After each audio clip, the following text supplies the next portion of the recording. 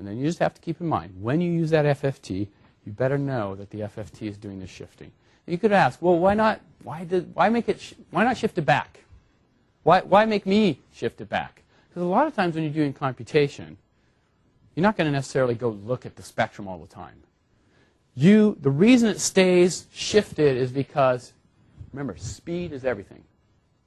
Speed is everything in terms of the computing. You want, if you got n log n speed, you don't want to add, stuff on top of it. You can do that on your own time. When it's computing, keep it at n log n. Fast. Okay? In my last class I taught in last quarter, 581, I always tell people, you may get the right answer. But it's wrong if you did it the slow way. Okay? Part of computing now is not just about, oh, I can compute and I got this method that can compute it right. It's not about that anymore. It's about, not only can I compute it right, I can compute it faster than you. Okay, it's not that. It's not that, I guess, competitive, but it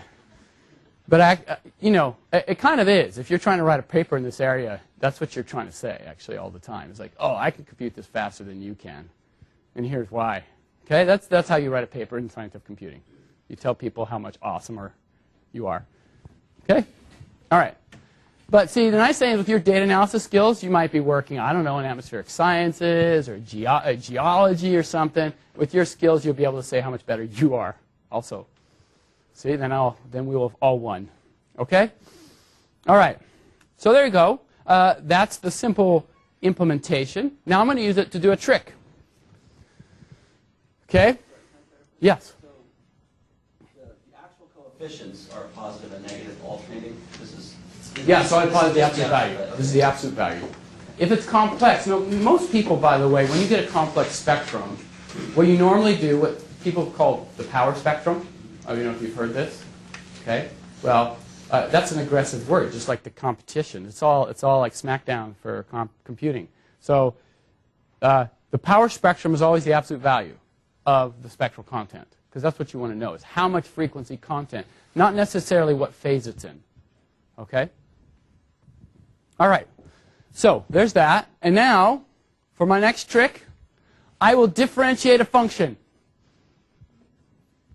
computationally. Ready?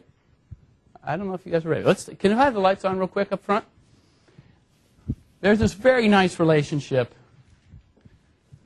That's actually worked out in the notes, which says the following.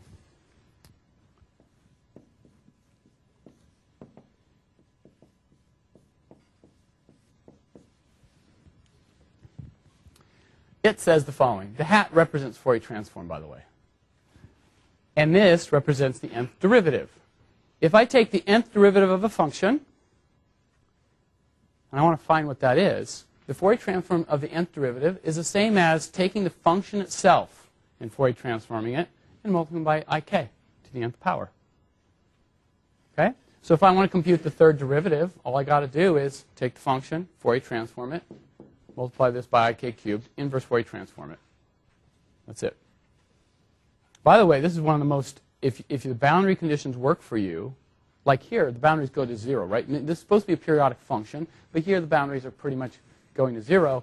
This is probably one of the most accurate ways you can compute a derivative, spectrally accurate. Okay? So let's compute a derivative. And here's the thing I'm going to compute. Actually, we can go back with the lights down. Okay. So I'm going to take this function u here, and I'm going to do the following function. Here's my favorite function, hyperbolic secant x. I don't know if you have a favorite function yet. It's just a little bit of time before you graduate to pick one out.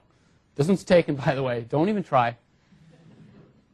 And by the way, its derivative, it's called ud, is such times tanh. Now what I'm going to do is trying to compute that derivative accurately. And by the way, second derivative, let's call it ud2 for a second derivative, will be sech x minus 2 times sech x cubed. Something like that. Pretty close. I think I actually have it in the notes here. Sorry, give me just a second here. Yeah, actually, yeah, that's right. Okay. And what I'm going to do is now compute these derivatives using my Fourier transform. So let me bring it to the top. There's u, second derivative, first derivative. And first of all, if I want to calculate the derivatives, first I have to have the Fourier transform of the function. There it is. And I'm going to calculate now the first derivative. Okay? So to calculate the first derivative, remember what I got to do is take I times k and multiply it by the Fourier transform. There it is. And then what I got to do with this is inverse Fourier transform it, right? Because what this is the derivative of the, it's the Fourier transform of the first derivative. So what I can do is just say, okay, if I want the first derivative, let's call it my ud s for spectral approximations, first derivative spectral, is I FFT. By the way, that's how you invert a Fourier transform. I FFT and FFT, they're pairs. Okay? And by the way, the second derivative, let's call it ud2s is equal to IFFT of I times k. That thing's squared now, times ut. There we go. Oh. I wanted to call this u, right? So I'm kind of done.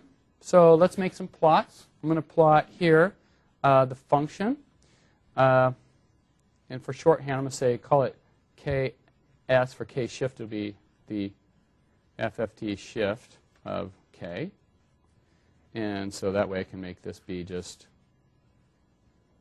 first I'm going to plot the function, and then I'm going to plot, in addition to the function, I'm going to plot the derivative of the function, so x versus ud, and my approximation. Let's plot that in a red line, and then I'm going to plot my approximation to the derivative, uds, and I'll plot that with magenta circles.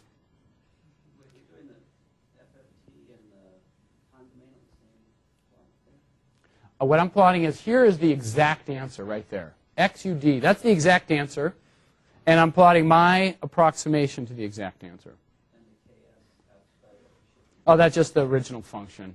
We don't have to have that in there. Would you like to take it away? We could just do that. the FFT, Was that? Oh, that was the FFT. Yeah, we don't want the FFT of the original function. We just want the function.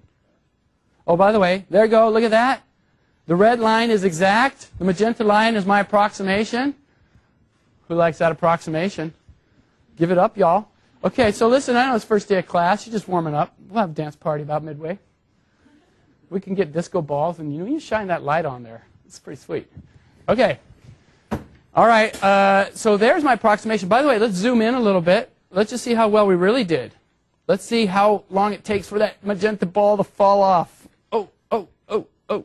Come on, fall off. I'm zooming in, I'm zooming in, I'm zooming in. Look, it's pretty dang accurate. Look at that. Oh, it's finally coming off there. I know, I can sense it. Oh, look at that. But look over here on the left. It's like down to 10 minus 5 or negative 6. Pretty amazing accuracy. Now, you can screw up. Let me just show you one other thing. Suppose I take a smaller domain. Oh, not quite. Hold on, a little smaller. Just real quick. Just give me 2 seconds for the final. Oh, crap. Okay, come on. Let's do 4. I want to show you what happens when you kind of start to violate. Yeah, there you go. You start seeing it. Now, notice what happens here. Here, remember, it's supposed to be a 2 pi periodic function, right? This is clearly not periodic. Before, they both went to 0. You could say it kind of looks pretty periodic. Here, it's up here at above 0.2. Here, it's below negative 0.2. There's a jump.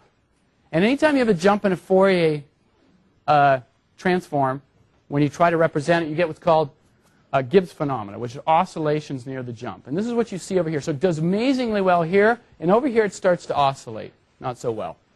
Okay, we're going to use this on Friday to do radar problems. Okay, have a good Wednesday. See you guys soon.